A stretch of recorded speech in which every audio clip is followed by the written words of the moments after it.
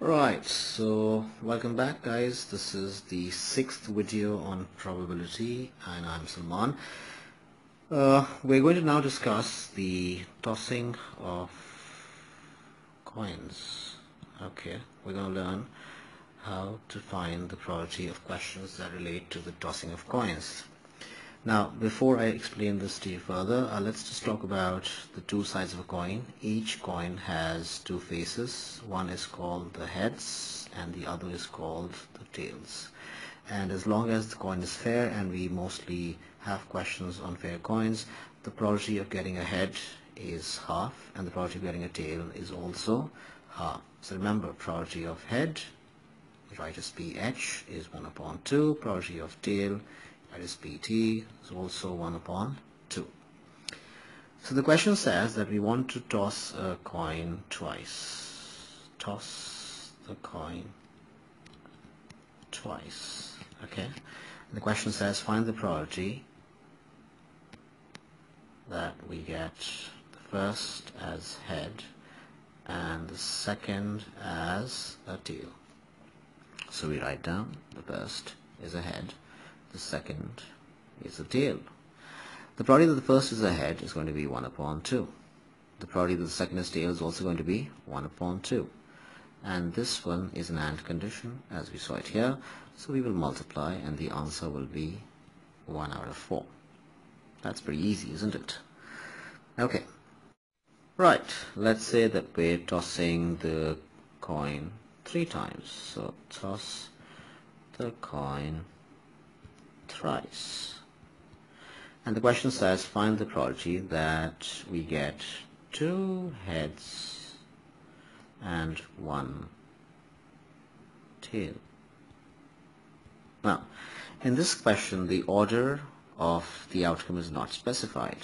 So we could do it the long way, which is we can write down all the possible ways that this is possible. So the first could be a head, second could be a head, and third could be a tail. Or the first could be a head, second could be a tail, and the third could be a head. Or the first could be a tail, the second could be a head, and the third could be a head. The probability of this particular outcome is 1 out of 2 into 1 out of 2 into 1 out of 2, which is 1 upon 8. Similarly, the probability for this outcome is 1 out of 2 for the first head, 1 out of 2 for the second one being tail, and 1 out of 2 for the third one being head again. That's also 1 out of 8. And similarly for the third arrangement, tail, head, head, again 1 out of 2 into 1 out of 2 into 1 out of 2. This is also 1 out of 8. And remember, any one of these 3 outcomes will be satisfactory for us because the requirement was that 2 are heads and 1 is tail. The order was not specified. So you get it in any order, that is perfectly fine.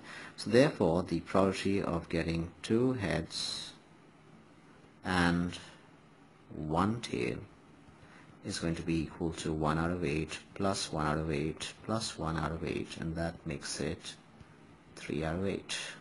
So that's the answer. Okay. Now this was the slightly long way of doing this question. Now what is the shortcut? Well, let's look at that. So the short way of doing this question, in which we're tossing a coin thrice, and the question says what is the probability that we get 2 heads and 1 tail. Now the shorter way of doing this is to use the 3-step method that I talked about in the previous videos. The 3-step method was step 1, write down one favorable outcome. So that's going to be head, head, tail. Step 2 is to figure out the probability of that outcome. So that's going to be half times half times half, which is 1 out of 8. And step 3 is to multiply the answer of step 2 with the number of possible arrangements of the outcome mentioned in step 1. So the arrangements of H, H, T, which are 3 letters, so the number of arrangements is going to be 3 factorial, but because you have 2 letters exactly the same as each other, so we will have to divide it by 2 factorial, and this will become 3 into 2 into 1 upon 2 into 1, which is equal to 3. So you'll have to multiply the answer of step 2, which is 1 by 8, with 3, and therefore our final answer will be 3 out of 8. Okay, so this is slightly faster. Okay, let's do a follow-up example. Let's say that you're tossing a coin 5 times.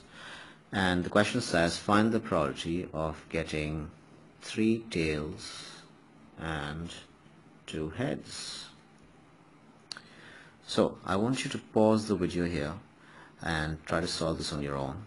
And then I'll explain to you how to solve it right here. So go ahead and pause the video and then solve it. Right. So the solution to this question would be as follows. Step 1. Write down one favorable outcome, which is tail, tail, tail, head, head.